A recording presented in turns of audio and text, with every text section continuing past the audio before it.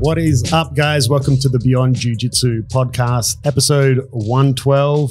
Special guests in the house. We have Levi Jones, Leary and Alanis, fresh off the boat from New York. Welcome. Hi, thank you so much for having us. Thank you, guys.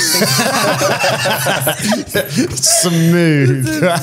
Yeah. We are infamous for our intros. Our intros are always terrible. Oh, so yeah, the I audience forgot. is used to it. Yeah. It's a running joke at this point. That's right. Actually, our first sort of like 10 episodes or 8 episodes or something, we didn't even have a name for the podcast, and we were like recording them in advance, and we were just like, welcome to The podcast. the podcast. You know, where the so good. unnamed podcast. Yeah, we definitely have really shit intros and outros. People, that was very fitting to how the show usually goes. Great. I'm glad we could maintain the theme. Yeah. So just quickly, most people, if they're listening to the episode, would know who you guys are. But for those who don't, Levi being one of the best lightweights and middleweights in the world, and me as a heavyweight, I could even argue he could smash me in my division. So let's say best heavyweight in the world as well. You know, one of the most amazing athletes on the scene at the moment, especially by far one of the best out of Australia, without a doubt.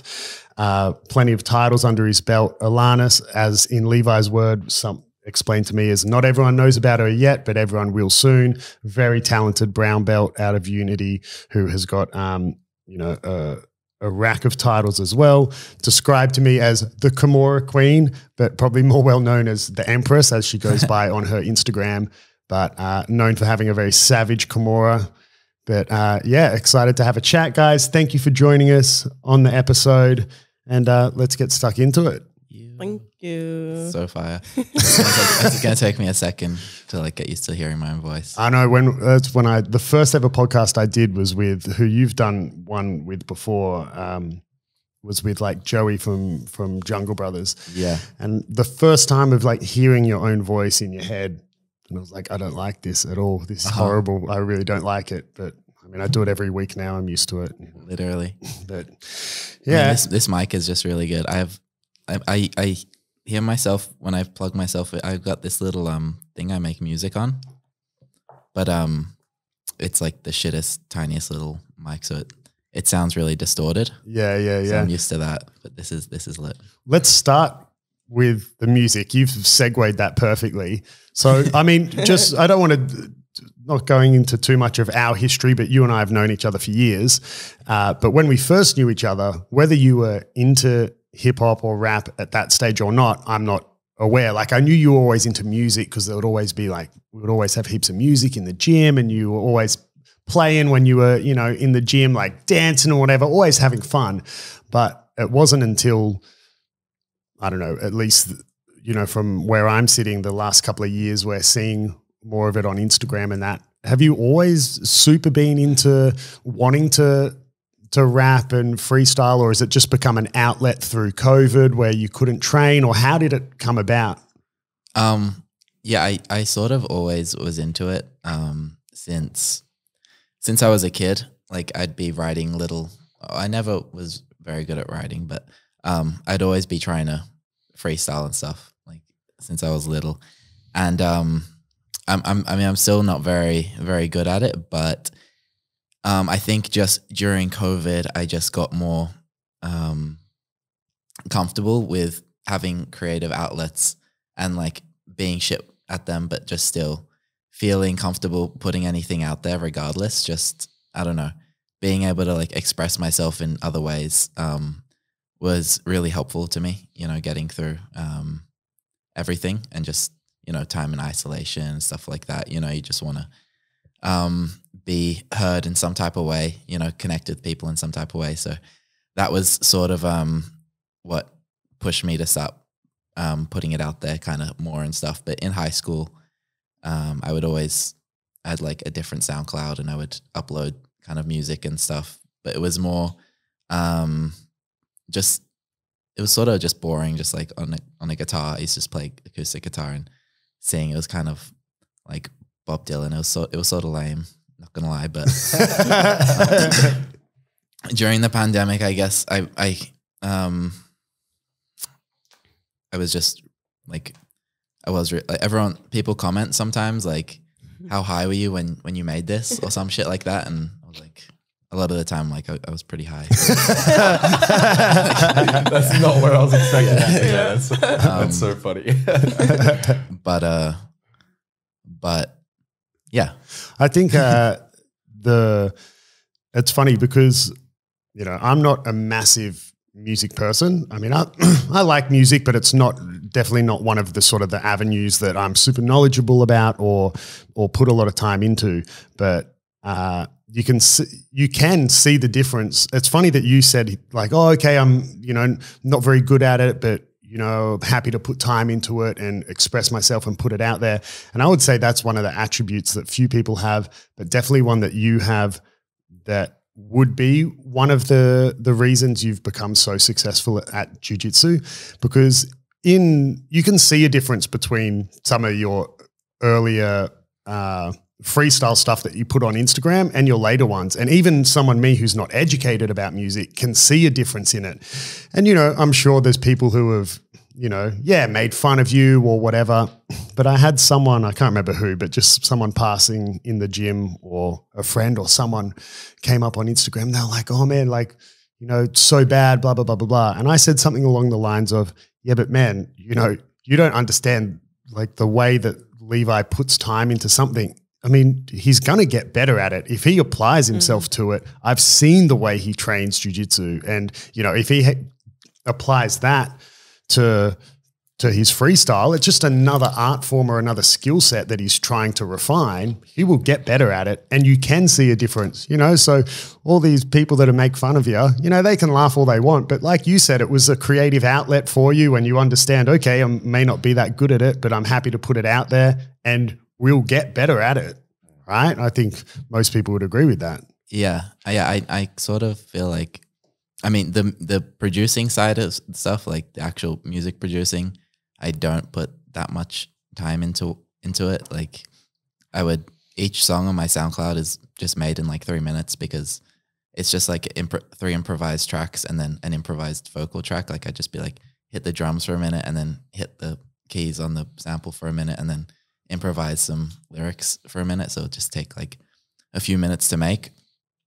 But the freestyling and stuff, the first time I went to the cyphers, is that the bit where you're outside that we see? That's in New York. Yeah. So that's what I was going to ask. I was going to say, I was wondering if Alanis has become the default. You know how there's those jokes of like Instagram husbands where they got to take all the photos of the Instagram wife. I'm like, Alanis, are you the one behind the camera? Or are you the you know, freestyle hip hop wife who's having a film Levi there? She was like, she'd be there like rolling up joints in the back and stuff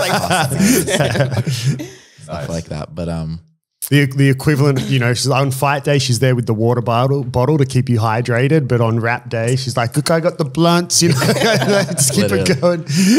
On fight day, we're like sort of just trying to both be there for each other. But yeah, definitely when we pulled up to the cyphers, all the blunts were ready. But yeah, it was sort of like, yeah, I got a tiny bit better at rapping, at freestyling when after going there because I got really inspired by everyone that was there, and then I just started practicing like all day in my head, you know, and that was sort of like a coping mechanism through like a stressful time for me for some reason. I would just was it hard for you to go there that first time, like, and be so vulnerable? Like, did people you know, were all the more experienced freestylers and everything like supportive of you being there and giving it a go, or did they all dump shit on you? No, I think like Alanis is like, Alanis' face is like, oh, bro, they made so much fun of it. That's what it looks like you're trying to say. No, the first time I went in there with like in 2019, and I was, you know, really bad, and I just went in there with way too much confidence, and I got really roasted. Like, but I just, you know, took it because I don't know. I assumed to get roasted, but I don't really care. Yeah. And then, you know, I think it's just like in jiu-jitsu, you know, if you're a white belt and there's experienced black belts, like no black belt's gonna be like a dickhead to a white belt. Just that's right. That was shit, you know. That was the parallel I was going to draw, because you see, for sure, you two would have had conversations with lower belts where they say something along the lines of, "Oh, I just feel bad. I'm getting in the way of that person's training." It's like, okay, yeah, like if you're doing comp prep or something, you are, but like that's not the class. The black belt or the higher belt is now just paying back the services that someone gave to them, because they were, all of us sitting at this table here were once complete scrub white belts. And if everyone treated us like shit from day one, And I feel like that's something I realized in Jiu-Jitsu as well. That can be, that goes throughout so many different things. It's just how important it is to be vulnerable. You have to be able to put yourself, you have to be able to be vulnerable to get better, in anything. And even just connecting with people, in life, like that idea of being vulnerable is so important, Yeah, 100%. And it's like you guys, so for the listeners, we had a seminar with Levi and Alanis a couple of days ago at the gym, and you were talking about one of the things that Murillo would say at Unity with the whole, have fun in your training, take risks and whatever. And yeah, it's kind of like being vulnerable. And I often tell people how I used to watch in the gym, like Bernardo Faria get tapped by blue belts, because he was like, man, it doesn't fucking matter. It's just training. Like, I'm trying new shit. I'm trying to work stuff out. Like, he didn't care if if someone passed his deep half guard, because he was working on stuff, and otherwise, if you don't fail, how are you going to figure out if you're not willing to, if every time you think someone scores an advantage on you in the gym, that someone else is looking at you thinking that you're shit because a white belt scored an advantage on you. He's like, no. And then obviously when it was game day, he would go compete and, beat almost everyone, right? Yeah. In his time. So yeah, I think that's a good way to put it. You got to be willing to be vulnerable, and but fuck, man, walking into a freestyle hip hop place, holy shit. Take some balls, man. Man, yeah, I definitely couldn't do that. And how was your posture, Alanis? Were you like, I'm not with him. I'm just the camera girl. I don't really know him that well. I was like, I actually wasn't there when he was like first, like initially getting like roasted or whatever. I was, I came in, he messaged me. He was like, you were like, I don't want to see this. he was like, they're murdering me. I was like, I'm coming. So I got there and I started telling everyone, he's a Jiu-Jitsu World Champion. He's a Jiu-Jitsu World Champion. And they're all like, oh, look at the cauliflower. So this guy starts rapping. He's like, oh, that guy got cauliflower ear. He does Jiu-Jitsu. And then they were all like, suddenly they were all like, oh, let him go in. And then he started popping off that same day. I think there's like one of the videos on Instagram, like of that same day. So it was like 1 second they were like roasting him, and then like 30 minutes later he was like loving him. They were all like, okay, we like this accent, we like this guy. Like, and I was like, yeah, Levi, yeah, like fucking filming him and everything. So that was in 2019, right? Yeah. Yeah. So that's funny. That's like the year that you really exploded onto the jiu-jitsu scene at black. That was your first year at black belt, right? Yeah. Yeah, and that's for those that don't know, in 2019 in the Euro final, you beat Lucas Lepri on a referee's decision, which absolutely catapulted you onto the jiu-jitsu sphere. Not that you weren't successful at color belts, but I think you said in your own words, once you hit black belt, everything that you've done previously is like null and void. It's like a clean slate. So that was a massive year for you. And I did do a little bit of reading, and is it true to say that in the 2019 Euros, you nearly didn't show up that day? Yeah. Yeah. I'm like notorious for doing that type of stuff, Right. Like I'll have to be somewhere or go somewhere, and I'll just be like, I can't be fucked. Yeah. just won't go. Wait, hang on. No, I got to change my hair color. Yeah. Literally. Like my heart said no. Work. I'm like, okay. Yeah. I trust which is toxic trait. Definitely a toxic trait. But it was just I was having like a hard time making weight, and I woke up. I was just really shit at it pretty much, and I woke up that day 2 kilos over, and I think I had to weigh in like an hour. Wow. And I was just thinking like, I don't know. I don't think it's gonna work. That's a lot of weight to lose. Yeah. How did you do it? How did you cut so much in such a short span of time? I just did like everything that you're meant to do. I put on the sweatsuit, and then I went into the warm-up room there. It was really hot, and I basically just did it, like spat a bunch, tried to piss a bunch. Sweat it out. Yeah, and I remember the test scale, I was 0.2 over, and I was like, fuck, I'm just going to go DQ myself. And then I walked on, and the test scale was 0.2 heavy, so I was perfectly on weight. Oh, really? Yeah, I was like, oh, I guess I'm fighting. But yeah, it was lit. It paid off, right, in the end. Like, I mean, looking back, you'd have to say you're glad that you fought that day. Yeah. I definitely hyped to for it. So I want to ask, like, we were just kind of talking about the period of time of essentially during COVID and lockdown, but I wanted to, dive into the struggles of that a little bit more, because it was hard for everyone, but particularly for you, who would come off, your 2018 at brown belt was astronomical, right? Like you won everything. You won Euros, Pans, Worlds, right? Got your black belt. Didn't just win Euros, but you took out a name like Leary in the process. Then you won Pans. Spider Invitational. Yeah, but before that unfortunate, double DQ at Worlds, which was gut wrenching because it looked like you were just on an unstoppable streak. Bounced back really well to then win the Spider Invitational at the end of the year. So that kind of shut up anyone who was, questioning whatever. So the trajectory was astronomical, and then unfortunately, the universe was like, fuck you, Levi. We'll just throw a pandemic in the way and, derail this rocket ship to stardom. How, I assume it was very tough, but how was that period of time of lockdown? And particularly, I think you were most of the time in the US for it, right? So obviously they had different rules and restrictions to here in Australia in terms of lockdowns and stuff like that. So how was that period of time? Did you feel like, did you ever question your career or whether you would continue with jiu-jitsu with the lockdown, or were you like, nah, man, screw you guys, I'll be back? Yeah, I think, a lot of people took the pandemic and made, did everything right. They sort of kept training and did everything like that. But yeah, for me, I didn't. I was sort of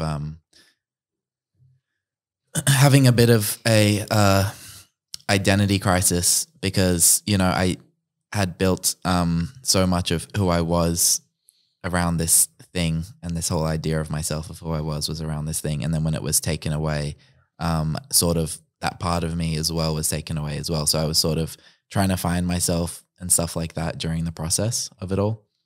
I'd say, yeah, after Spider, I had a bunch of money. Like you said, I was thinking okay, now this is the time I put my head down. I just work even harder, Yeah, because for those who don't know, it was it was a big prize money, right? It was, I think it was 100,000, right? Yeah. I don't know how much of the tax man took that or whatever, but I remember it was a lot. You won and Kieren won, right? Yeah. So it was a big time, right, for you to put your head down. And so what was the direction pre-COVID, in between Spider and then when COVID happened? Yeah, I was just I was like, okay, I got all this money. I'm gonna try to make some more money off seminars, but I'm going to keep that. It's going to be my savings. It's going to be set. I'm going to put a mortgage down or some shit. I was thinking about my future. I was like, this is lit. And then, so I went to New York. I was like, I just need to double down. And my thought process was just work twice as hard, train really hard, win worlds, and then start, making some plans to figure everything out. Maybe I was probably going to do more no-gi or something like that, but just sort of change the trajectory after I sort of got that world title, because that was always my main goal that I was working towards since white belt.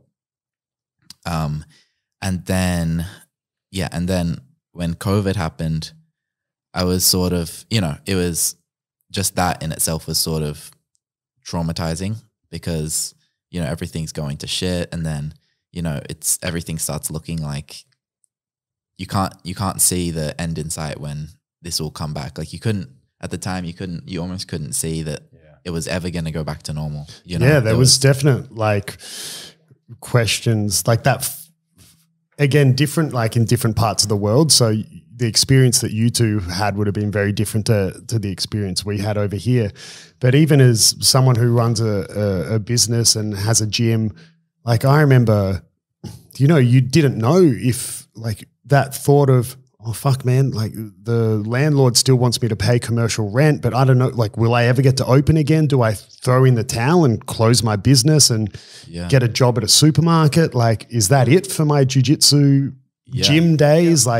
Was hard, right? And especially for, as well, guys, people like yourself who are on the competitive scene and, you need to train so you can compete, but then there's gyms aren't open to train, competitions aren't happening and, and there was no end in sight, right? Especially in there was no vaccines then. That's a whole nother debate whether anti-vax or not, but there wasn't even an option in the beginning. You were like, fucking, what the fuck do I do, bro? I know. Yeah. So, and were you guys, or when COVID happened, were you guys already together at that stage or no?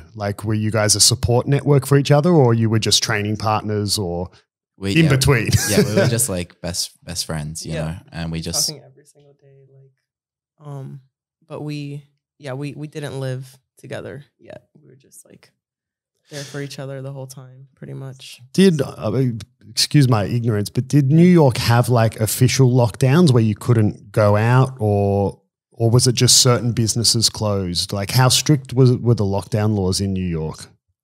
They weren't super strict, but there was a period of time where you weren't meant to leave a certain, but they weren't enforced that much, but everything was just really dead. Right. Because there was, I don't know how the news reported it over there, but there was a lot of deaths, right, in New York. Wasn't it the main state at one stage? The New York state was where there were crazy amounts of cases and deaths and stuff. And were the gyms open or no? No, all the gyms were closed. You had a really intense experience last, right? Because you were living in one of the busiest areas of Manhattan. And well, I was working at the Whole Foods in Midtown Manhattan, and it was chaotic. I remember the day I left my job, I just left in the middle of work, and it was Levi's birthday, and it was also the day that they announced what was it that I went into the state of emergency. Oh, wow. Oh, did they? They declared a state of emergency. Yeah. So you were working at a Whole Foods. Whoa, holy shit. That would have been the worst place to be. The worst place. It was just they were like, oh, we'll pay you $2 extra. Don't worry about it. We had no masks, no gloves. They were like, no, you can't wear a mask because how are people going to talk to you? In the beginning. Oh, they actually, right. Yeah. Wow. And they were just all these, all this confusion. People were in there, they sounded like death because it's this area, it's a bunch of older, rich, people. So a lot of people, were definitely sick. I was like, okay, I'm going to contract something in this bitch. So it was so crazy. People were buying hundreds and hundreds of things. So it was that night that it was the state of emergency. This lady was freaking out at me. So I just I went downstairs, I clocked out and I left, and I was like, Levi, where you at? I'm gonna come see you right now. The world's falling apart. So did you ever go back to work? I never went back to work. No, it was so messy. It was supermarket, very crazy type of job. So, but no, it was intense. And then they're just oh, we'll pay you $2 extra, which it's basically nothing. Yeah. For all this stuff and and they're no, not per hour, per shift. Right. I give you an extra $2. Fucking Jeff Bezos. I can't even buy a fucking Cliff Bar with that shit. Come on, bro. Really. Yeah. So during this time, we're talking 2019, 2020, the start of the pandemic, if you will. In terms of your training, you were purple belt at the time still? I was a purple belt at the time still. So you got your brown belt in 2021? I got it, in 2020, August of 2021. Right. Yeah. Were you guys training together and drilling? Because I know that I mean, I mentioned this in the gym, but just for our listeners, Adam has mentioned a few times how much Levi's training is very centered around like drilling and the emphasis on drilling and visualization, which particularly the visualization piece is pretty unique. Like not many people are willing to do that. During this time, were you guys able to get together and advance your game, Alanis, utilizing drilling together, or was it just no training? Yeah, for me, I wasn't actually allowed to like go to the gym because it was so like limited, underground, low key. So I kind of had to just go like to my friend's house. If she had some mats, I wanted to go train over there, or kind of sort of figure it out like that. I think Levi got to go to the gym just because like so there was like needed like. There was like a closed group of people that were invited. In the beginning, sort of yeah. Right. But for the first 3 months of the pandemic, from March till June, I didn't train at all. Yeah. It was the first time I hadn't trained. Which like, yeah, I mean, it's crazy. probably in years would be the longest you've gone without training. And yeah, I think people, obviously anyone listening to this podcast trains jiu-jitsu, so everyone can relate. But for people who don't train jiu-jitsu, like they don't get it. Like that if you say something like, oh, I took 2 weeks off, like, you know, like even that for us is weird, you know, like it's weird to not train every week or almost every day. It's like if it's what you do for your career, whether you're a competitor or not, but if you are in jiu-jitsu for a career, like, man, you train every day. Like, you know, what do you mean take a week off? Like, that's weird. You know, why would I take a week off at all? So taking months off is crazy to think that, you know, and it would have been the biggest break you would have had since you were probably a white belt, right? And I guess even excluding injuries, for me as well. Like I can't think of any other time I took time off that wasn't a surgery or something like that. Yeah. You know? Yeah, it was wild. I remember the first like week I came back, I was like, I just can't pull my knees to my chest. The second it was so weird. I had like no core strength. You know, when we came back from lockdown though, the thing that I was like, oh, I forgot how much this sucked. I was like, washing gis, fuck. Yeah. You know, it was nice. A few months of not washing gis was sweet. Yeah. So at some point, I did want to ask you, Levi, so you're known as Xanadu, or the nickname Xanadu God. Like you have the Xanadu World, which we're going to talk about, and Xanadu Gi brand. So where does Xanadu come from? What's the origin of that name? It was sort of just a name my mum kind of gave me as like a nickname kind of thing.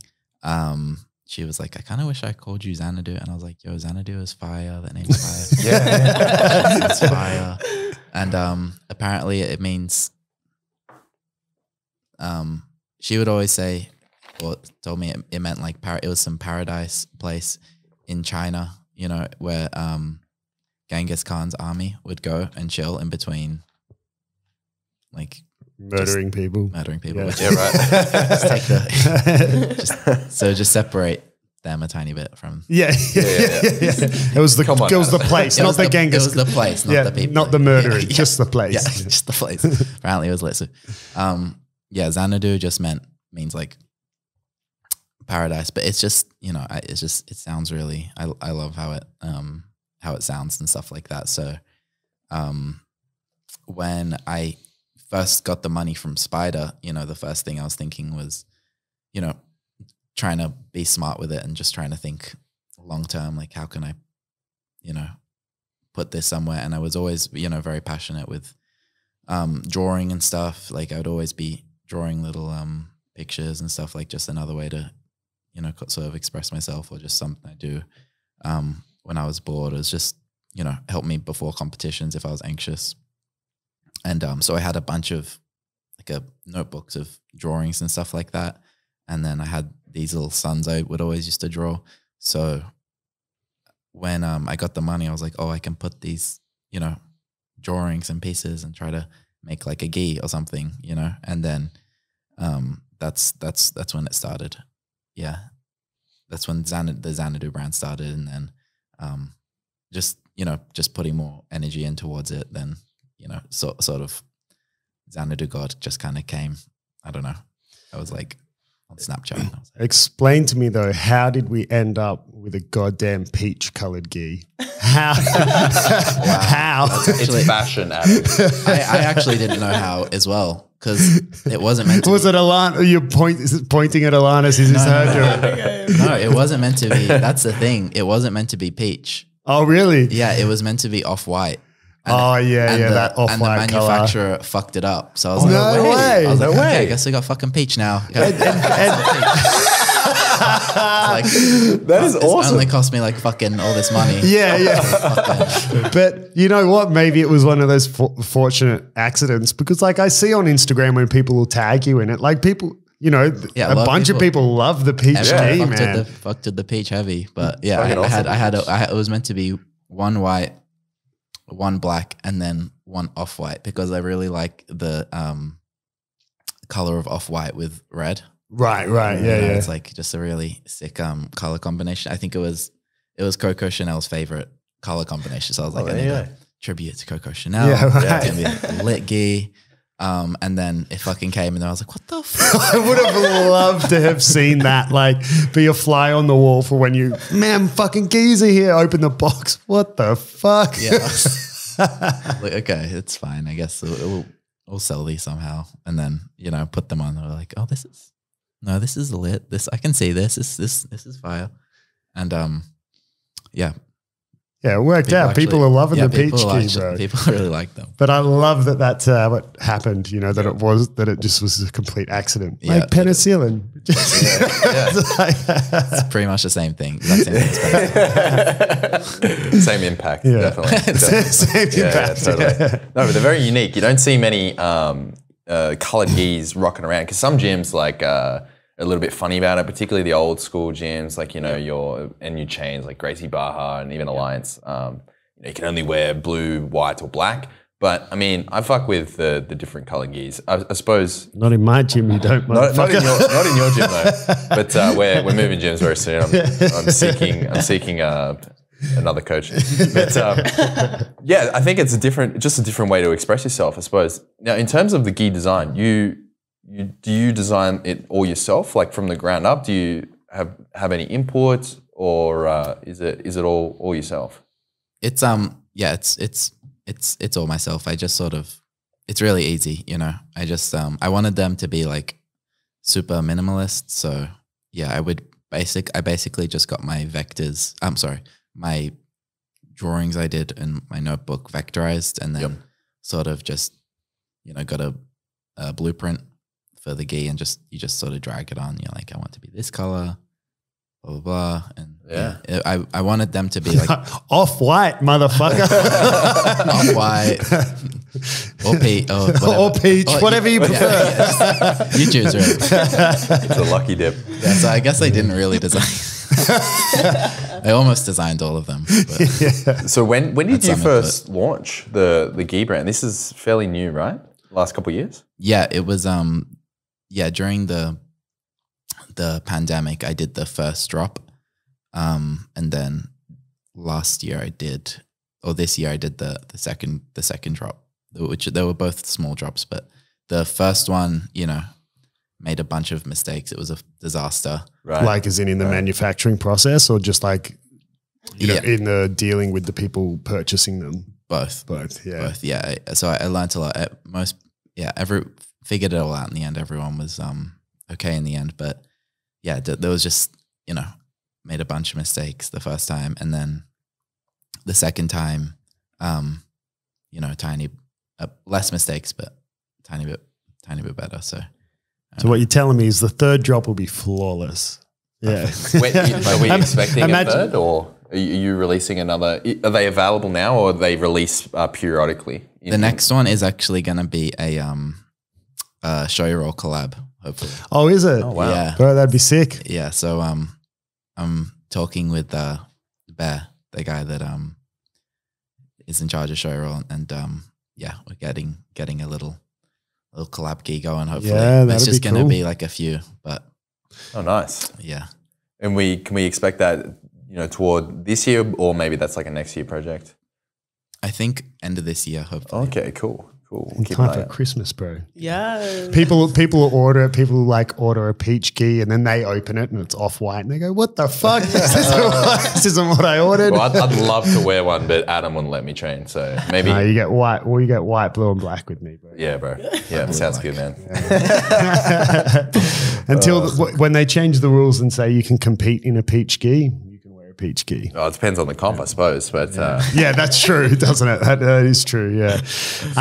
So then, off the back of like the Xanadu brand, tell us a bit about Xanadu World. So this is like a joint project, right? That you guys are doing together. Yes. So explain to us a little bit more about, because this is really new, right? This is not long. I mean, we're talking within the last month or so that you publicly kind of put it out there, correct? Yeah. Or maybe a bit, but anyway, either way, it's relatively new. Tell us a bit more about what Xanadu World is.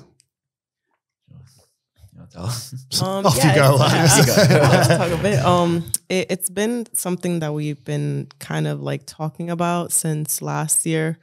Levi's like, I want to start doing some sort of like virtual thing for people to follow. I think since like COVID too, when all that went down, a lot of people resorted to like, starting their own podcast or like, Hey, shut up.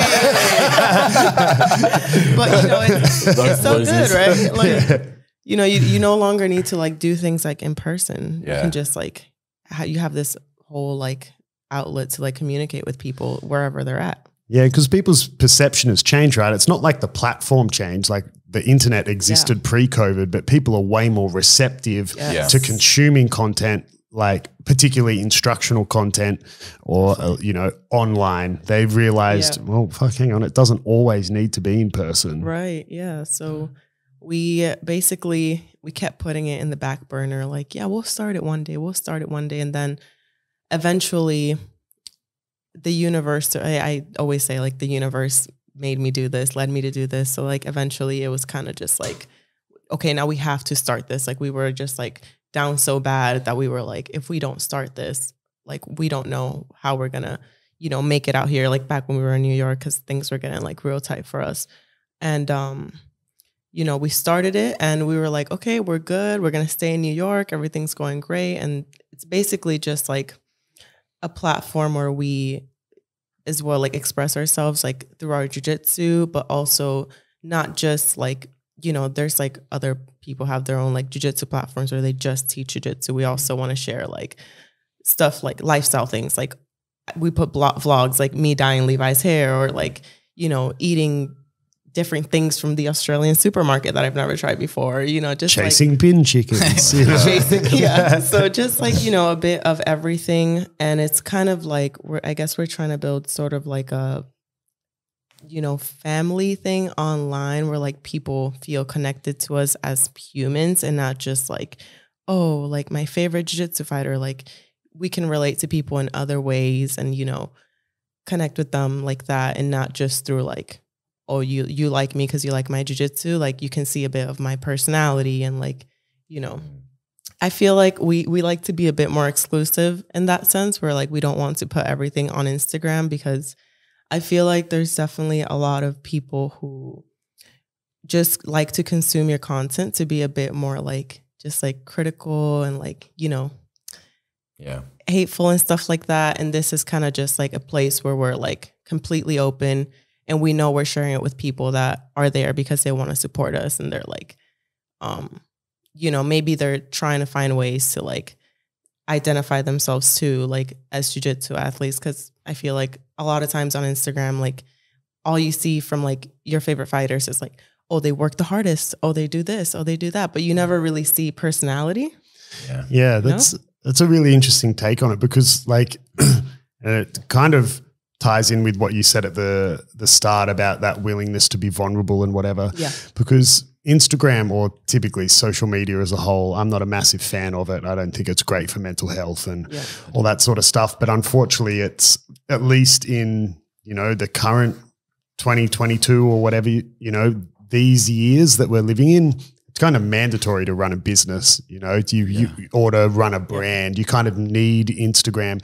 But yeah, if you're talking about jiu-jitsu guys, it's only the it's only like the highlight reels and them training really hard or doing some flashy technique that they hit once on a white belt, you know, or whatever. Yeah. But they don't see what was one of the questions I wanted to have you guys talk a little bit about was how difficult it is to pursue jiu-jitsu professionally. You know, a lot of people don't. I mean, I did it for a period of time in Brazil, but a lot's changed since then. And a lot of people just see the, you know, like the success, the person getting their hand raised and the person hitting these slick techniques. And yeah, they might realize that it takes a lot of training, but they don't realize all the other hard stuff that goes with it. You know, the fucking eating 2-minute noodles for dinner because you had to spend your money for some overpriced registration fee at a comp, and you know that even when you win, there's no prize money, or well, you know, sometimes there is, but usually not. Right, 99% of competitions don't give you shit, or they do give you prize money, but it didn't cover the flights. You had to pay to go there, and all this stuff that goes with the struggles. But it sounds like this sort of platform, it'll be way more intimate, right? By the sounds of it. You know, it'll be more real, and people are going to get to see some of the actual real shit. You know that meme of that success meme where it's like an iceberg and it's the tip above the water, and it's like no one sees this shit. It seems like this platform might have a camera underneath the water, right? So people can kind of see the good, the bad, and the ugly, right? That goes with it.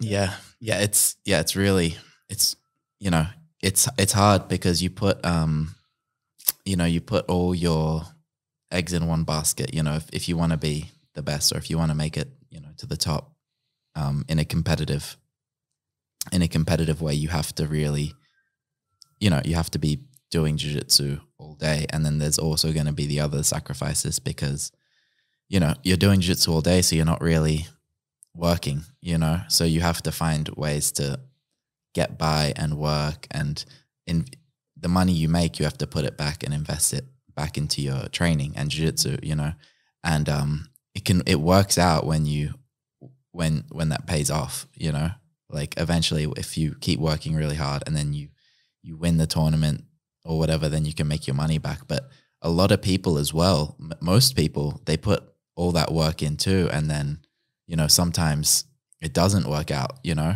And not everyone can make it to the top, right? Even if you have two people putting in the same amount of work and time and whatever, there can only be one winner. Literally. You know, and jiu-jitsu's, you know, it's coming out of that stage sort of now, but it's still, you know, in that process where, like, you know, if you can get third at the World Championship and then you're still struggling to make a living, you know, you're still time. Like, unless you have your own gym or something like that, you know, so it's so much pressure. It's so, you know, it's emotionally fucked up as well, because, you know, you sort of have to, that thing about being vulnerable and stuff is also difficult, because you also have to, a lot of people feel like they have to portray an image of like, being the best, or like they have to build their value up sort of thing to be able to make any money, if that makes sense. So, well,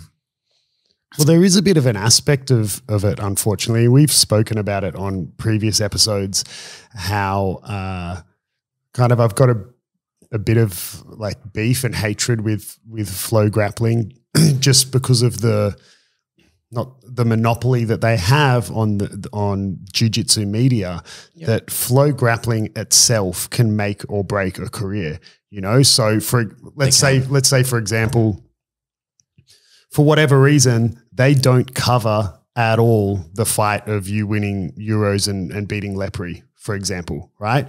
Like that could completely tank your ability to book seminars and whatever, but then they could cover some random person doing whatever. And a good example would be, and I probably gave this example at the time, that there would be a bunch of people who would book seminars with blue belts from Daisy Fresh, you know, because they were like overnight sort of popular online stars, right? Because this one media outlet has a monopoly. And so it's a bit of a toxic balance, right? Because social media is not good for mental health and all this, but at the same time, it's like, fuck man, I kind of need followers and shit. So people will want to book seminars with me, or because to some degree, you don't have to be in jiu-jitsu anymore the best. Like, you don't even necessarily need to make the podium at Worlds, but if you're just some likable, almost influencer, man, you'll book seminars out the wazoo. Yeah. You know, it's fuck. I don't know what to do. I don't know what the correct solution is. It's tough, right? Especially when your livelihood depends on it.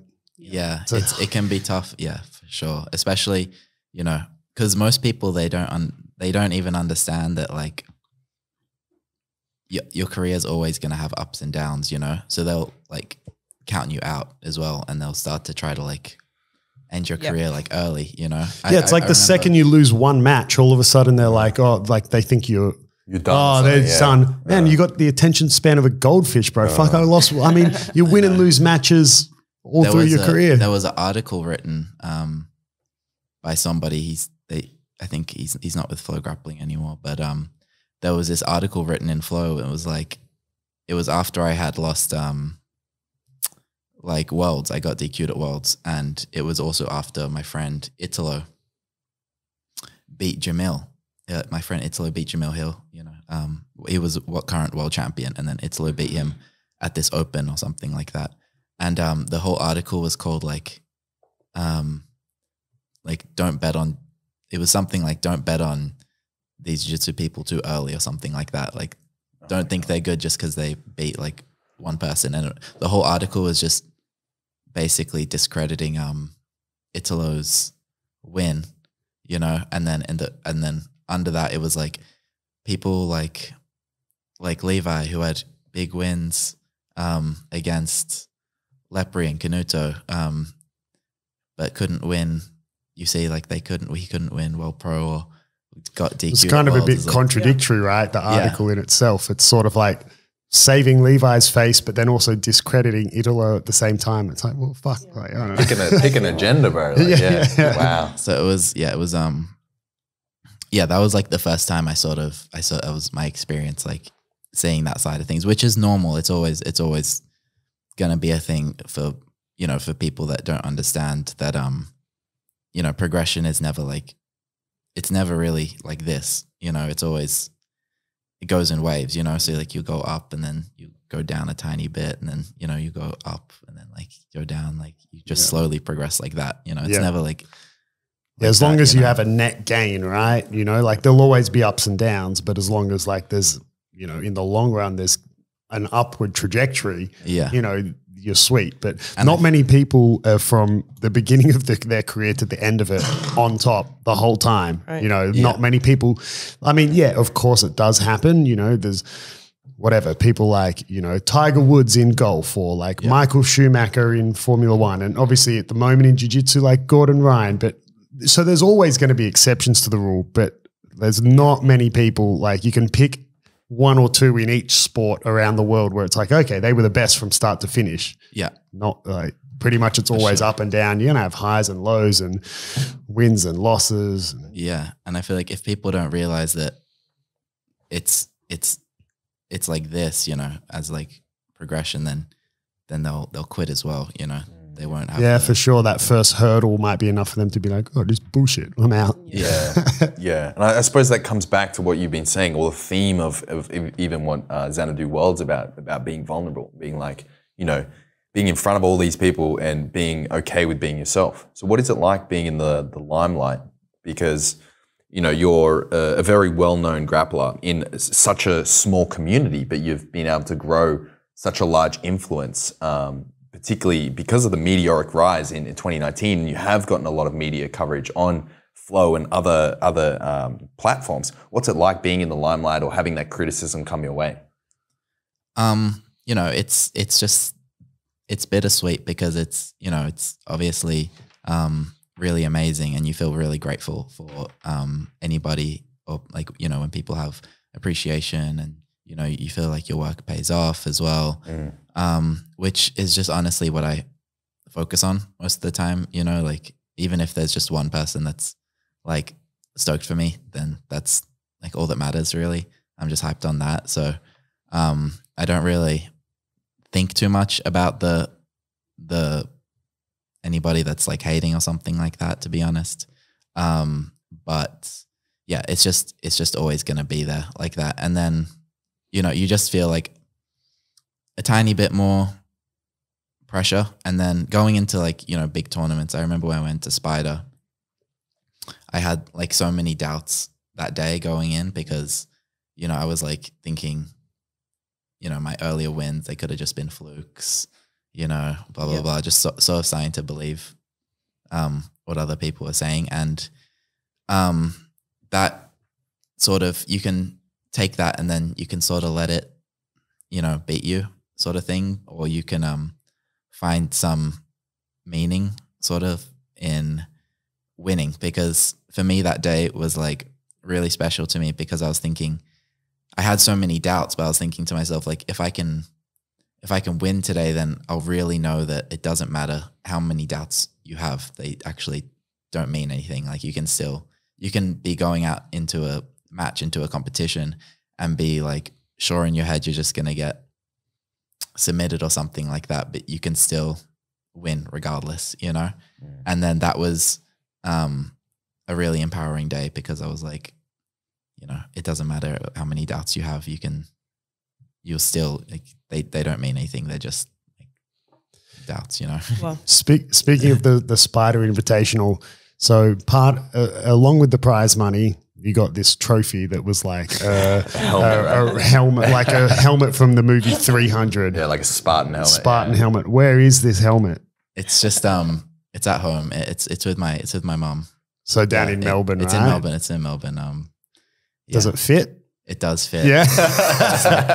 I was just getting like, for a few months after, I was just getting so fat, just spending like so much of my money on Uber Eats, just like big belly, just like wearing the helmet. You got the helmet, you're like, Alanis, it's stuck. It won't come on.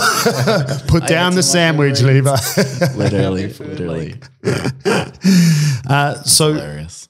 I want to ask, I mean, I feel like I have a good idea what the goal still is, but what's with you, Alanis, and your jiu-jitsu, is this something as well that you are, you know, all your eggs in the one basket? Like, yeah, you've got, you know, you're working together with Xanadu World and everything, but is the current goal for you, you know, brown belt worlds next year? Is the goal to really make your career through jiu-jitsu as well? What's your goals at the moment?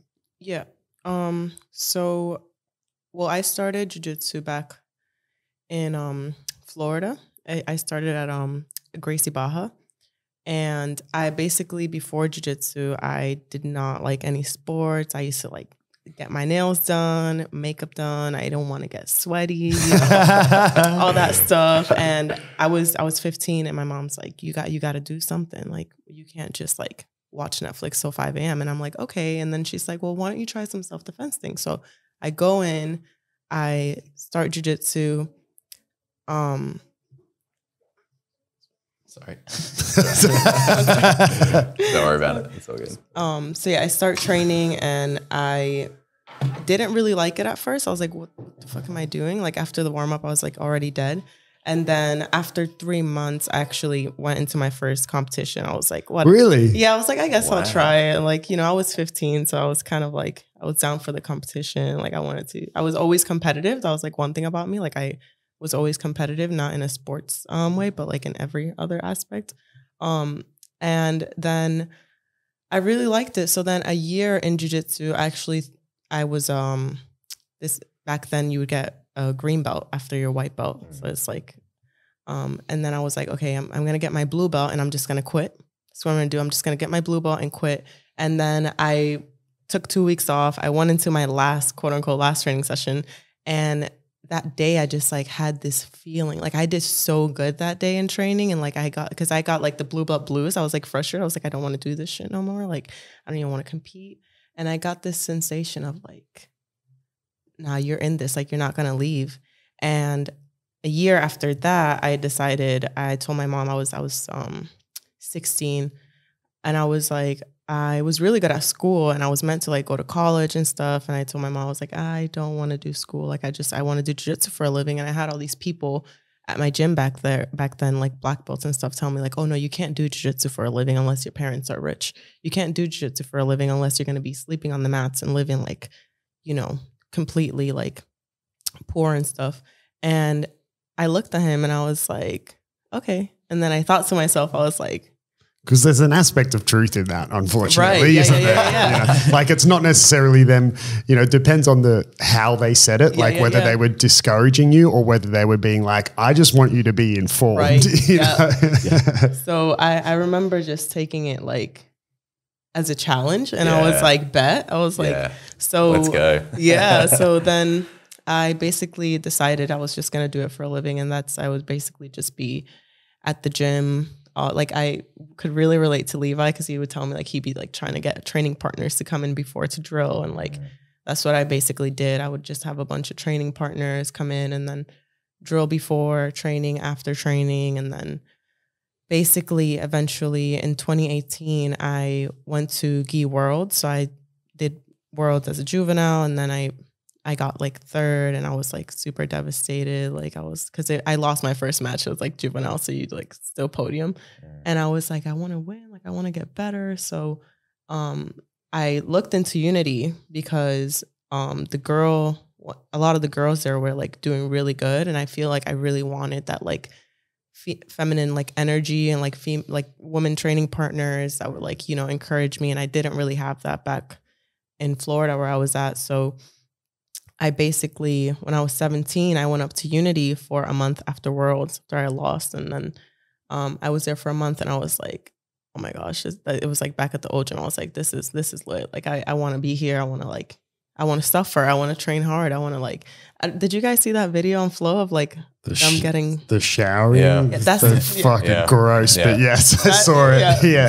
When I saw that between rounds. Insane. Yeah. I was like, oh, I want to go there. Yeah. Like, I was like, get me a healthy dose of staph. I'm in. Yeah. Right. You know? What's the go with that? Like the showering between rounds? I did that a couple of times. Yeah. Was it just because it was so hot in there? Was it just a sauna? Yeah, it would get so hot that you'd be overheating, you know, and there was no all the doors and stuff were closed. You know, you couldn't leave the room, so there was no air flow whatsoever. So it was sort of like the only way you could. You'd just like, oh my god! And in the summertime, it would just get really hot. There was no AC in the room either. So New York summer's like gross. It gets really what a punish! Yeah, but you were all for it. You were like, I'm in. Yeah, I was all in, and then.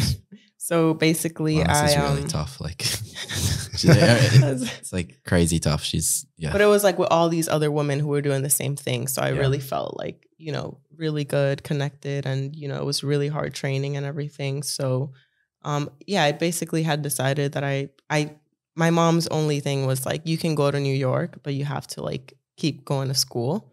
So I actually kept going to school until like mid-pandemic, where I was like, okay, I'm like. I could just feel it. Like it was not for me. Like it's not, you know, just like something you like feel, you know? And then like, I basically, put all my eggs in the basket when I went to New York. I went through a lot of crazy, because I left my house, I was 18 and, you know, I did really good. Like I won a lot of the no-gi titles, and my goal was I always want to win like gi worlds. Like, you know, I didn't care too much about winning in the color belts. I was always like, of course I want to win, but for me, it was always like, this is a foundation for like 100% black belt for me. And like, you know, I was always devastated whenever I didn't win worlds. Like I was always crying and stuff, but I was always just like training harder and harder and like, just like wanting to go back and, you know, never discouraged by like a loss or anything like that. And after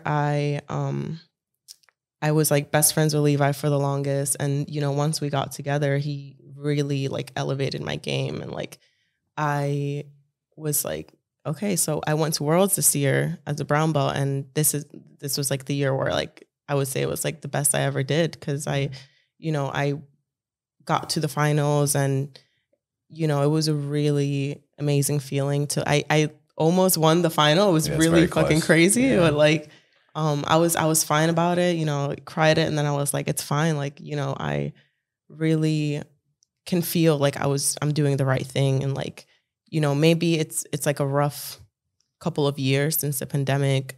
A few things that I went through with like, you know, I was, like I said, I was 17 when I first went to New York. I was really like naive in a way. And like, I'm 22, so I'm still like dumb, but, but like, you know, I was just like too trusting of people. And like a lot of people didn't really have the best intentions, a lot of like jealousy there from like the people that were like, I was living with specifically. And it wasn't until I finally got out, and I say I got out, but really like, I always say like Levi's my hero. Like he saved me because like he really did. And like, he inspired me. And like, I just like, I was like, basically I smoked weed like every single day for like a couple years back then. Cause you know, I was just like in this vortex of abuse and, you know, mental instability. And I was still like winning a lot of shit through that, which is so weird. Yeah, that's crazy. But I was finally able to, you know, come out of that. And, you know, I'm really looking forward to, Brown Belt Worlds. I definitely look forward to that next year. And I look forward to Black Belt years. I just want to, my goal is definitely to win, you know, Worlds as a Black Belt. I really want to be into the ADCC in 2024 for no-gi, because that's more of like, I've always done better in no-gi, which has always made me want to win in the gi. It's like you always want the opposite of like what you know what you can't have sort of thing. Yeah. So I'm like, I'm gonna prove myself wrong. I'm gonna just like win shit in the gi, because I just didn't really have the resource and help that I needed to like develop like my open guard, for example. But more than just that, than just like, you know, winning jiu-jitsu tournaments, I really want to help elevate women's jiu-jitsu and help empower them, and, you know, just like show that we can all like be in this together. Like it doesn't have to be like we're all fighting for the spotlight. Like there's enough room for everybody to shine. And, you know, especially like, I wouldn't say I'm like a role model for younger girls, because I'm a bit like, I don't know, some parents might be like, oh, she's a bit like vulgar. I'm like, yes, I am. I'm like, yes, I am. Like, you know, I'm crazy. I'm like that. I'm just going to say what I want, do what I want. But as far as like, you know, that's what I want to encourage, like women to feel free to express themselves without feeling like, oh, I can't post something like this or say something like this because like, oh, a girl can't do that. Or like, they're afraid of being like, you know, sexualized in some type of way. Like, I'm just like, we're free. Like, yeah, and I mean, girls definitely do need more support than they get in the sport. Yeah. We spoke about it on an episode a while back. There was this competition here locally that we just essentially dumped shit on because it gave away tickets. Like the winners got free flights to no-gi Worlds. Yeah. Unless you were a woman, there were no prizes for the women. Yeah. And then there was so much backlash. They did end up, like, after a lot of, not just us, but heaps of people, like, you know, you might not know who Jess Fraser is. Levi would know. He's one of like the, you know, OG female black belts in Australia. So like Jess Fraser, Hope Douglas, like heaps of people just were dumping shit on this guy, and for putting on a tournament that offered, like he was giving free flights to the male juveniles to no-gi Worlds over the female black belts. Wow. You know, but then he copped enough flack that he ended up putting a ticket for the women, but it, you know, shouldn't have had to come to that. Crazy, you know. Yeah. And I always, like, all this shit, like I always say to Kieren and other people, you know, people like Gabby Garcia, people dump shit on her, and it's like, man, like, you know, like, it's not her fault she's massive. You know, she's like, I used to train with Gabby and she's as tall as me, man. Like, you know, and she's from an earlier time in jiu-jitsu. Like people dump on her for saying her jiu-jitsu isn't that technical or whatever. Like, man, she did a lot for women's jiu-jitsu and she gets so much flack. Like people, you know, imagine she gets successful and then people say she's a dude, say she's got a dick, say this, that. And it's like, oh yeah, great. So you're now making it really welcoming for any, you know, large woman who wants to try jiu-jitsu. Literally. Like, I love how Gabby just like does not, like, she just like, I'm sure like, you know, it's still like as a woman, like it's probably still hurtful, you know, like for you to like do so much and for people to just like, continuously like use you like as a punching bag for their own Yeah. fucking like insecurities Yeah. and stuff. But I just love how she just like be like pole dancing, just like Yeah, out right. here She's just, up like, there pole doesn't give a dancing. fuck. Yeah. she's a bad bitch. I'm like, yes, I love her so much. And like I saw even just this last ADCC, you know, someone was saying, you know, oh, it's bullshit that she's fighting Nikki, the Australian girl, in that first match. Like, look at the size difference, blah, blah, blah. And I'm like, it's not Gabby's fault. Talk to Mo. He's the one who Right. just has the 2 weight divisions for the women. Yeah. Like, it's not Gabby's fault. Like, she Yeah. can't be like, she's pretty ripped, man. Like, Yeah. okay, whether she's taken gear or not, probably has. Like, but it's irrelevant. Most of the guys do. Most of the Yeah, people are on like- gear, right? But like, she's lean now, man. She can't get much lighter Yeah. than she is. She's just she's 6'4". It's huge, yeah. Literally. But yeah, but I think Mo should definitely. I think after this year, he's. I think there's probably, like, enough girls to do it. Like, I Yeah. mean, the caliber, you went to the Oceania trials here, man, the skill set and the amount of chicks competing at the Oceania Yeah. trials, Amazing. like, man, I don't know the official numbers, but I find it hard to believe that in another 2 years, there wouldn't be enough to add a 3rd weight division for the girls. Right. Like, surely there's enough high level girls, man. Like, we had, you know, like purple belt chicks making it to the finals of the trials and Yeah. stuff. So much new talent. talent. Yeah. So you said that ADCC 2024 is one of your goals. Yeah. Yeah, for sure. Yeah. That's incredible. In terms of your training, are you focusing?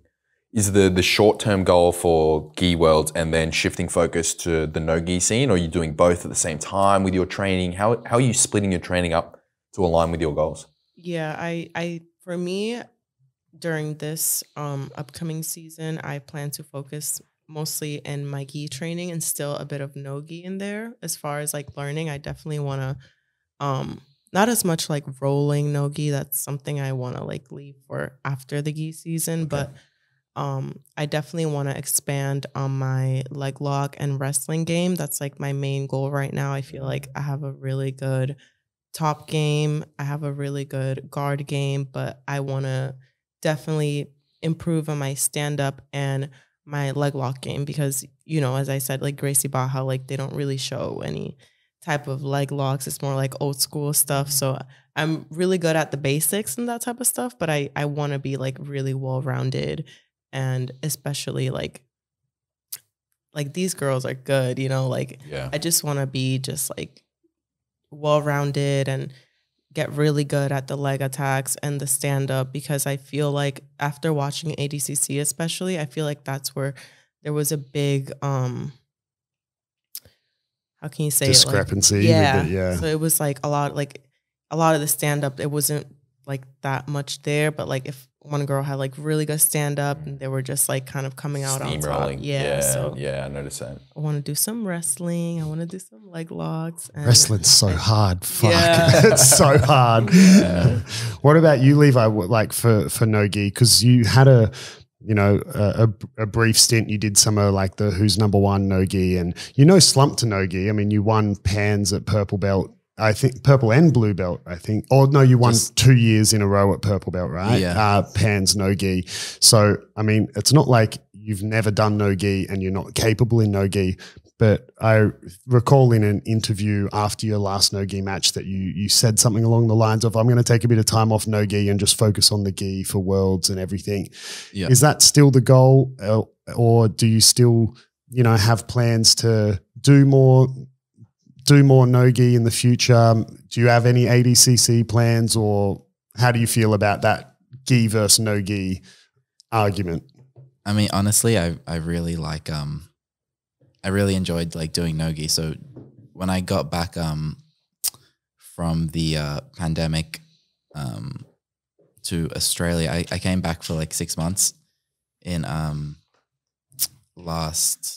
the beginning of last year, and I just did no-gi for like the first 9 months of the year. So all of 2021, I was just doing no-gi. You're doing it down with Lockie, right, in Melbourne? Yeah, I did a lot of training there, like the ADCC training. So working a bit of wrestling as well and stuff like that. And, you know, Lachlan was inspiring me a lot because he was showing me, he was like, look, your game actually works really well for no-gi if you just learn how to free your knee line and use like just, you can just spam berimbolos and stuff like that, and you can actually get out to the back a lot.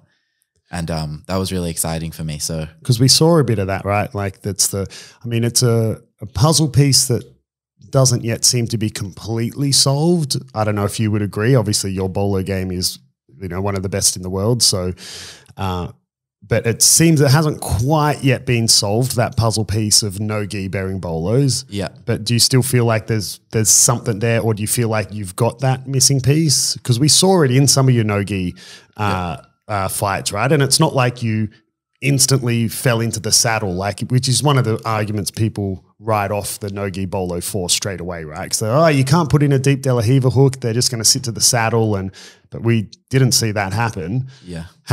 Do you think you have that missing piece? Definitely. I feel like if you're really experienced with the berimbolo game, then you have like a natural understanding of the knee line and stuff and how to free your knee line. So I definitely felt like, especially training with Lachlan every day, it was really helpful. Because if you did make mistakes with your knee line, you would have been punished pretty quick by Lockie, right? Yeah, he has one of the best heel hooks in the game. So after training with him and we'd just be going back and forth like that, I had like a lot of confidence that, you know, it's pretty simple. You know, anyone can figure it out, how to free their knee and how to defend the heel hooks if they just train with somebody that's really good at them for a while. But they actually have a couple of parallels, right? Like, you know, leg entanglements or heel hooks and bolos, they both have that in common, like the kind of, you know, if your knee line's clear but you have their knee line, you know, you can attack the heel hook, but there's also some truth to that in attacking bolos, right? You know, if someone clears their knee line, you to some degree lose the bolo without having to do a, you know, re-invert and a crab ride and whatever, right? So I guess they kind of marry, so there should be a good partnership there. Yeah, they actually go together like really well. So you can always, every time you defend a leg lock, you have an opportunity to get to their back.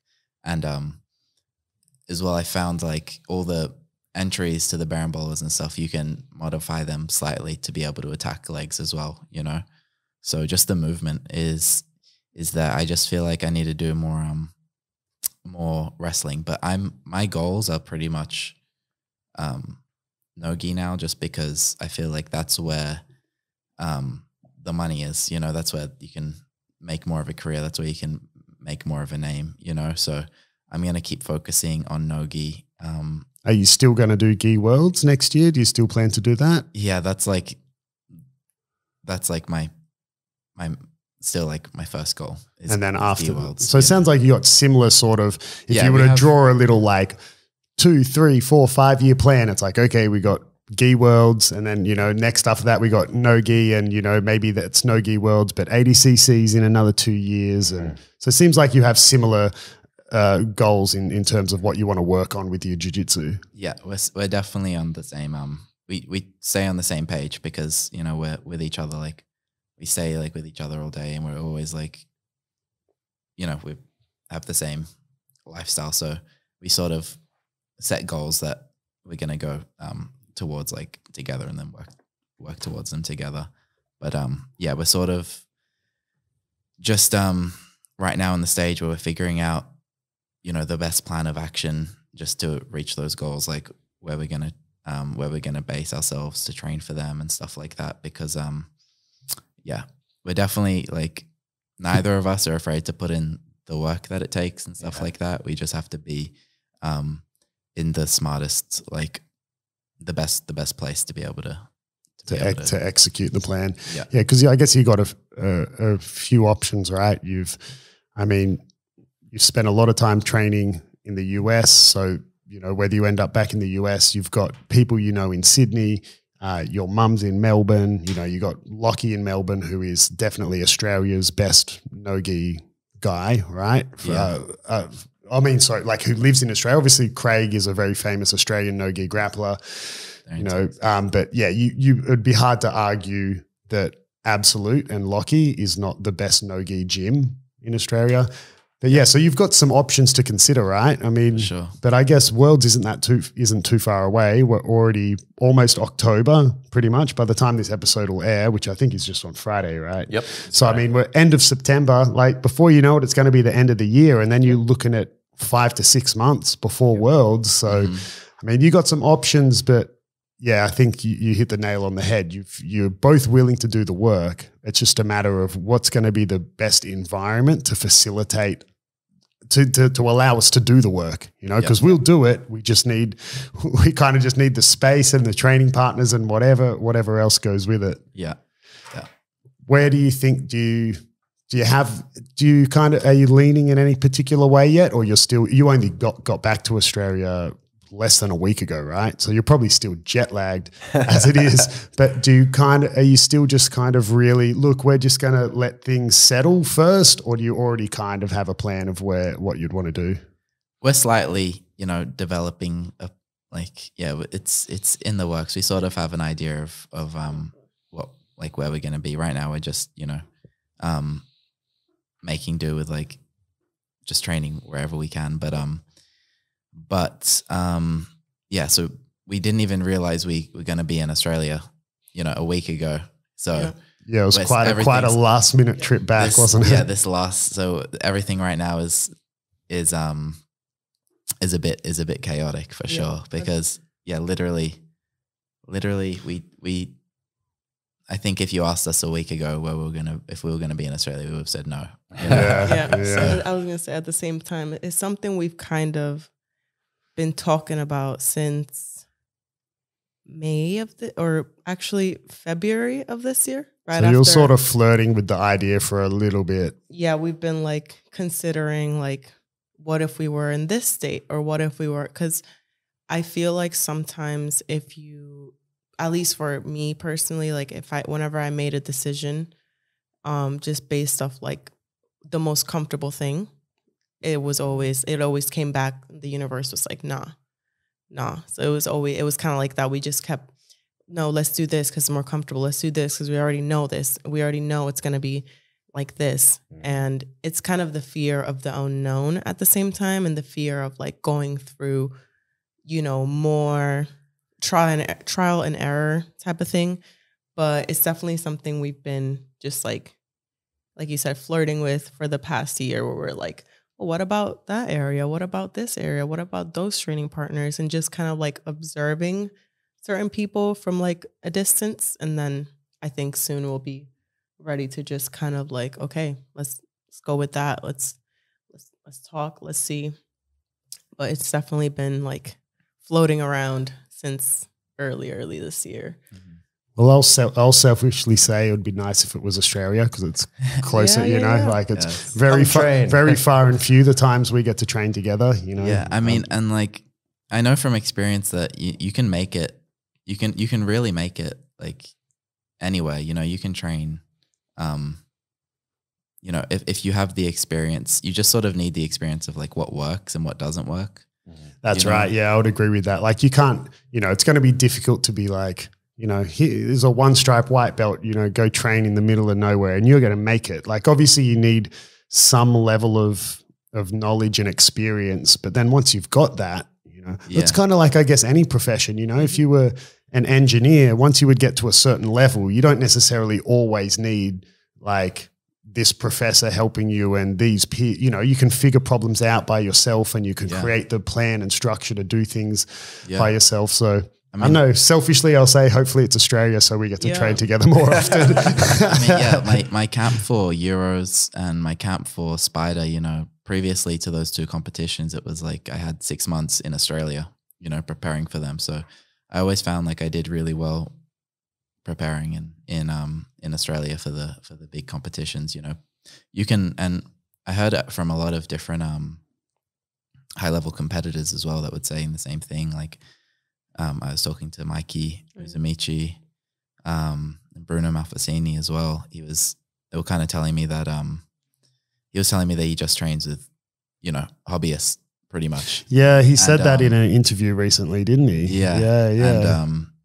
And he just has, you still put in the work, you do a lot of drilling and you get your rolling in, or maybe you get your conditioning outside as well. But, you really can, You don't have, it's not like set in stone. Man, you need to have 20 other world champion black belts to roll with on the regular to make it, you know? Yeah, okay, that can help, but there's plenty of people who have proved that that's not the recipe. And I remember after Lockie's big explosion at ADCC, he kind of quite quickly said something like that, kind of where he said something along the lines of, see, you don't have to leave Australia to be good at jiu-jitsu and, you know, be successful. And For sure.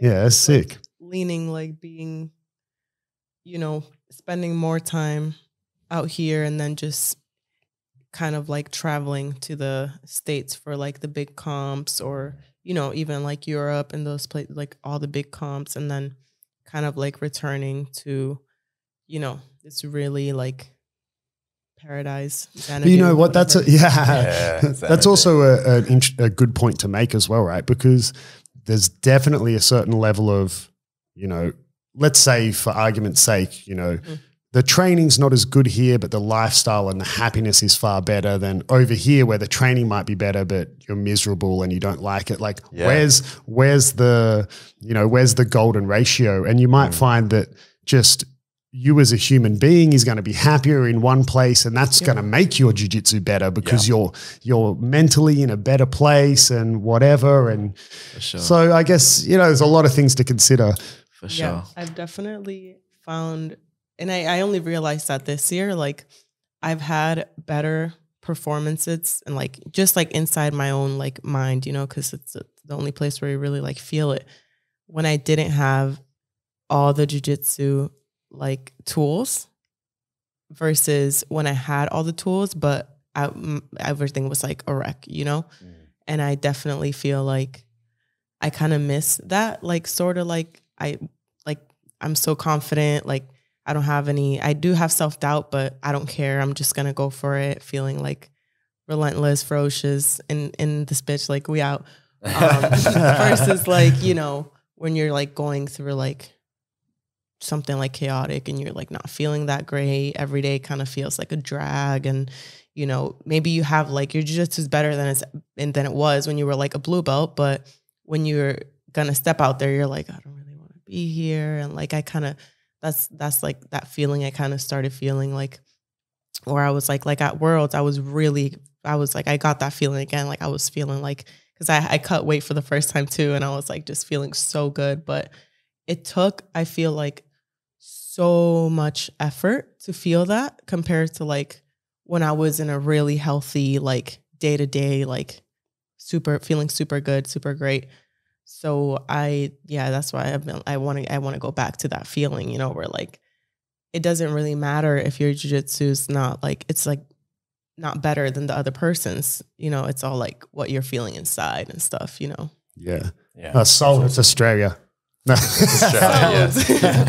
So before we wrap up, I've read a question here that Kieren has written down.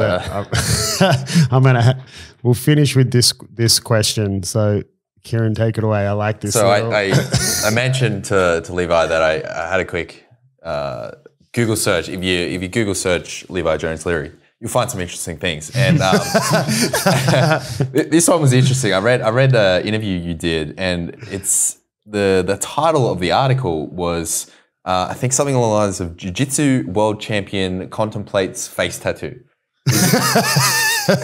Is this true that you are contemplating getting a face tattoo? If so, what would you get and where? Yeah, so definitely been contemplating a face tattoo for a while, just because I don't have any tattoos at all or piercing. So you might be like, why face tattoo first?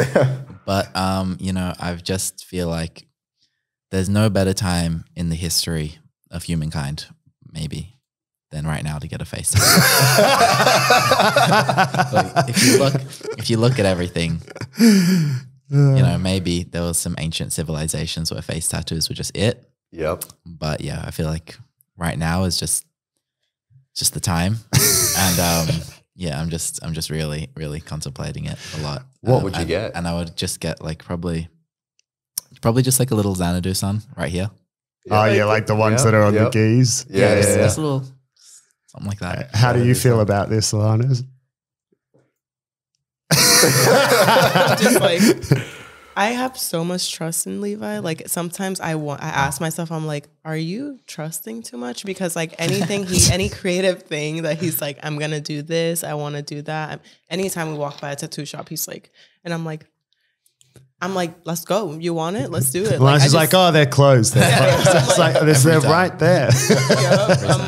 I'm like, you want it? I was actually, yeah. I'm like, yeah, just do it. Let's just get it. I'm so supportive. No, she's too supportive. I'm like, actually, no, I don't want yeah. Well, if you do go that route, I know that a lot of tattoo artists, if it's your first tattoo, they'll flat out refuse to do a face tattoo. Oh, wow. Yeah? A lot of artists will be like, nah, man, that's like you need a certain level. You need to have proven yourself before I'll do a face tattoo. Okay, so I'll have to get some other tattoos first. Or no, just find a dude in a garage with a tattoo gun. Dad's actually got a tattoo gun. Yeah, see, there you go. You know, I'm just saying some tattoo artists, I'm sure you'll find some that'll just be like, in the chair, bro, you know. Yeah. I got my first tattoo at a jiu-jitsu gym when I was 15. Oh, did you really? 15, wow. Yeah, don't tell me it's a GB symbol. Is it a Gracie Barra? Imagine it was at a Gracie Barra. Oh, no. It's this tiny little heart on my ankle. And then I just called my mom, like, Mom, like we used to teach the kids class together, like me and my friend's name's Michael. He's like, I brought my kit. And then I called my mom, like, Mom, I'm getting a small tattoo right now. She's like, no, don't do it. Please. Okay, fine. So it's all fucked up. It's really bad, but like, it's like so good. It's pretty good, actually. But at least that's tasteful, like a little heart on your ankle. Tiny little heart, I know a girl who like a circle, but I know a girl who did her whole glute, and it was supposed to be a big rose petal, like a big rose, but it was so shittily done, it just looks like a cabbage. So her whole ass is just a cabbage, you know? That's fucked up. Yeah, that's gnarly. That's hilarious. Oh, well, we've been going for a couple of hours. This is a longer episode than usual. So, guys, thank you so much for coming on. Let's finish with Xanadu World. So how can people find it? I think we'll put a link to it, right? Yep. in the description or whatever. So where can people find it? Yeah, so you can just find it in either of our Instagram bios. It's which, for those who don't know, your handle is? Mine's Xanadu God, and Alanis is with 3s instead of E's and 3 S's. Yes. So I can tell you, if you just start writing the word but put a 3 instead of an E, it's pretty much the first one that will come up. Yeah, the Empress. Mm-hmm. So it's in both of your Instagrams. Yeah. Otherwise, the link is xanaduworld.com. I think, it's Patreon, so I don't even know what the link is. I think if you go to Patreon. Yeah, if you go to the Patreon, you type in Xanadu World, you'll find it. I'll put a link there. Everything in the description. We'll have a link in there. As well as your BJJ Fanatics Instructional Xanadu back takes. I'll put everything that both Levi and Alanis do in the show notes, so you can check it out. There's also, for people who want to find out more about Levi and they thought this podcast was dog shit, and give us some real reporting. Flo did quite a cool, little video on Levi called The New Guard. I believe it's a cool little FloFilm on Levi. Cool. We'll look forward to a future Flo video about Alanis. Yes. You guys said you live such a similar lifestyle. When are we going to hear some Alanis freestyle hip hop, huh?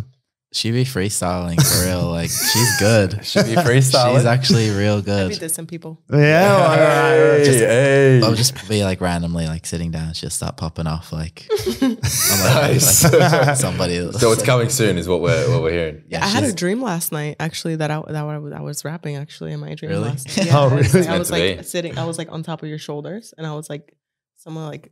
Oh, I was pissed off because they had this ride was closed. This fun slide was closed. Right. I was like shitting on that. I was like, fun slide's closed. What the fuck? Like, I love it. That's a film clip in the making. Sick. Good.